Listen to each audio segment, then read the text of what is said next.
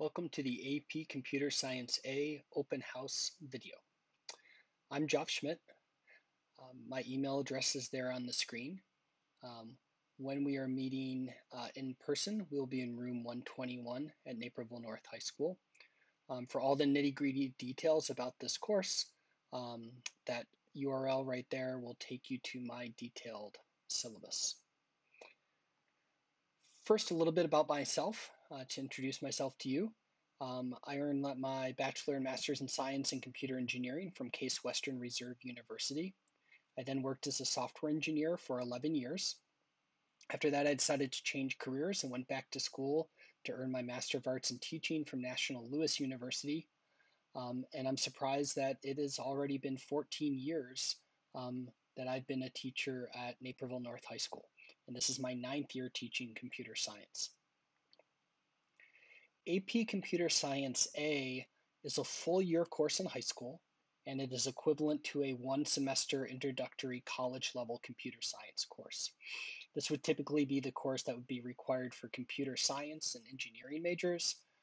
That said, especially in this day and age, it is extremely useful for science, business, and pretty much any other major as well. We are really fortunate at Naperville North High School that we have a robust computer science and information technology pathways. Our computer science pathway has students starting in computer programming 1 and then progressing to computer programming 2. Each of those are one semester courses. This course is AP Computer Science A, the third course in the pathway. And the next course is the software engineering course, which is a full year course as well. We also have a couple kind of computer science electives outside of the standard pathway in web design and game design. We also have recently redone our information technology pathway. That pathway starts with IT Systems 1 and IT Systems 2, which are each one semester courses, and then transitioning to cybersecurity. IT Systems 1 and IT Systems 2 are recommended. They're not necessarily required courses for cybersecurity, but they do provide some important background information. The scope of this course is that it will certainly cover all the AP topics, and students will be well prepared for the AP exam come May. It is really more of a problem-solving course than a language syntax course, and that's perhaps the biggest change from computer programming 1 and 2. That's what makes this course challenging, is the problem-solving part of it. We do use the Java programming language as specified by the College Board. Overall, I would say it focuses on kind of the big picture of robust object-oriented software development. We are fortunate that we are able to go beyond the strict AP curriculum and expose students and introduce them to a variety of software engineering skills, such as the use of GitHub, JavaDoc, JUnit, and UML. As we're all probably wondering, how is the technology going to work during e-learning? The good news is that all activities during e-learning can be completed with BlueJ on student Chromebooks. I expect by the time you watch this video, I will have worked with the students to get them up and running with BlueJ on their Chromebooks. Of course, students are welcome to use their own computer for class if they have one, but they'll still need their Chromebooks for Zoom and some other activities during class as well. During stages 3 and 4, we will be using the classroom desktops for our activities. Learning activities. We spend most of our time in class doing learning activities, which makes sense because we're focused on learning. Learning activities are where students are exploring, they're discovering, they're taking risks, they're failing every day, they're asking questions, they're helping each other, they're practicing, they're getting feedback, they're self-assessing. And they do that through homework reading, questions and problems. They do that with occasional lecture and demonstrations. They primarily do that through class-wide, pair, and solo programming activities. We also have quizzes as well. Learning activities do not show up in the gradebook. They are not scored. They are strictly focused on learning.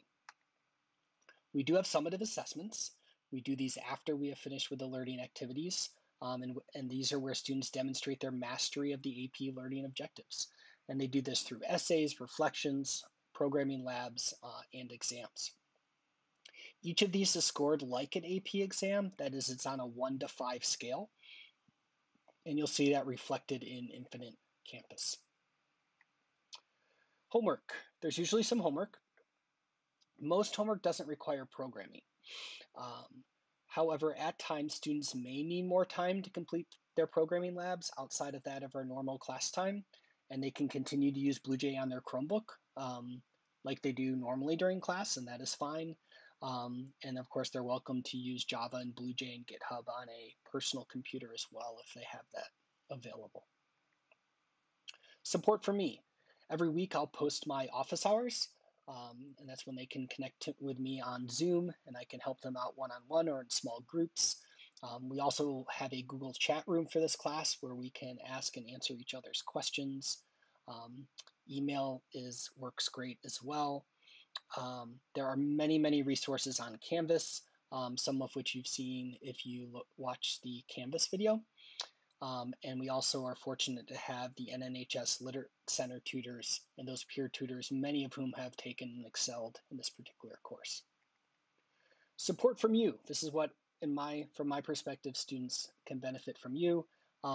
Emphasize their understanding rather than their grade. Encourage your student to communicate with me, whether it's in real time or via email.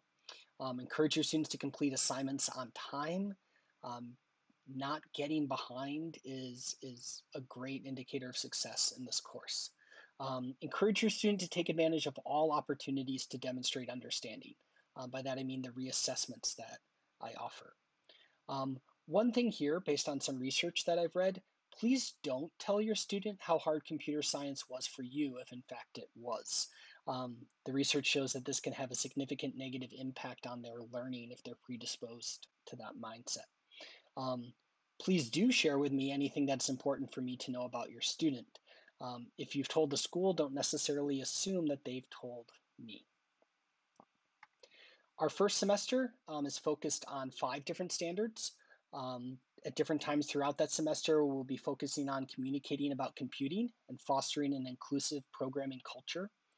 Our first programming type unit will be to understand and construct simple computer programs. That's an introduction to objects. We follow that where we focus on understanding, creating, and applying classes in program. We're now defining our own classes in Java. After that, we understand conditions and iteration structures and apply those to programs. And at the end of the first semester, we'll be studying arrays and their application. In the second semester, we continue to communicate about computing and foster an inclusive programming culture. We will then put together everything from the first semester along with array lists and apply those to computational media projects. Excuse me. We will understand object-oriented design and apply that design to different programs.